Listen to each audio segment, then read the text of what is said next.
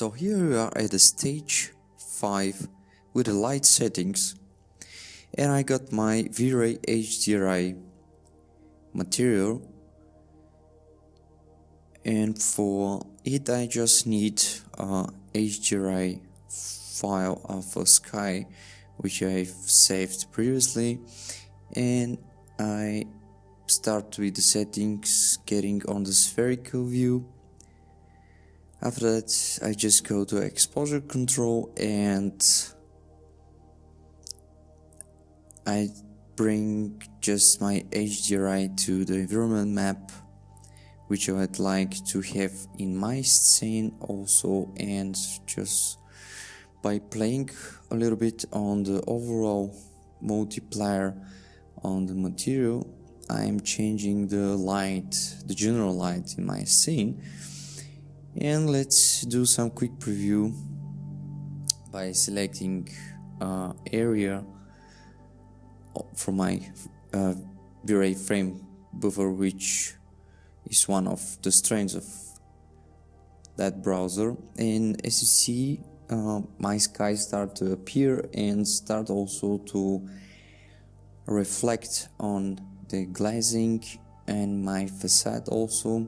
You see my light stripes starting to work properly, and if I do like, I can also increase a bit the light again into my V-Ray HDRI settings, and remember to put it always on the spherical view. After that I just go to V-Ray Sun and I repeat. These are all the basic things which I'm showing right now.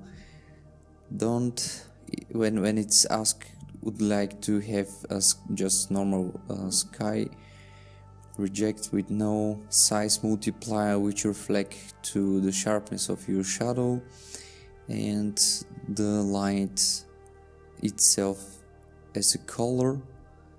I just need to have the angle of my sun not so high, which will reflect automatically to the strength of the light. When you set up a little bit lower to the ground, it recognizes immediately that it's going the light a little bit lower. So after that I just import the dome light and use the same HDRI to my dome as a texture in it, and I draw a little arrow, and by bringing through aligning the direction of my sun to the center of the dome light, I do connect the both sides with one direction.